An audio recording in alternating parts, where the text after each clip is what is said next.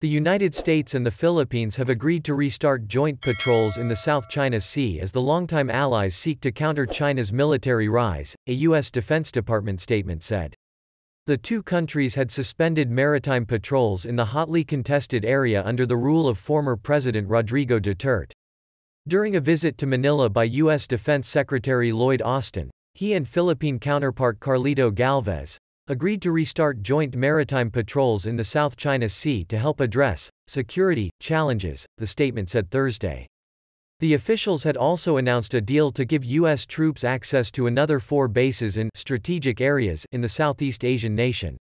The agreements come as the allies seek to repair ties that were fractured under previous Philippine President Duterte, who favored China over his country's former colonial master.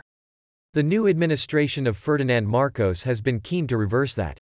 Beijing's growing assertiveness on Taiwan and its building of bases in the disputed South China Sea have given fresh impetus to Washington and Manila to strengthen their partnership.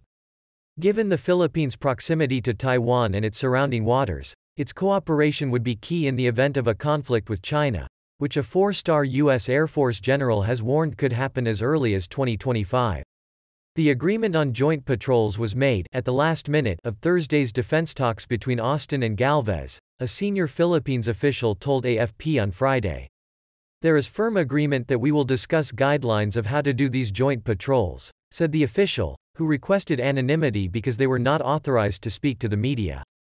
There will have to be follow-up discussions about exactly what we want to do, exactly where we want to do things, how often, and whether naval or Coast Guard vessels would participate in the patrols, the official added. Of course, the devil is going to be in the details, so technically if we don't agree in the end about how we want to do it, then it's not going to go forward.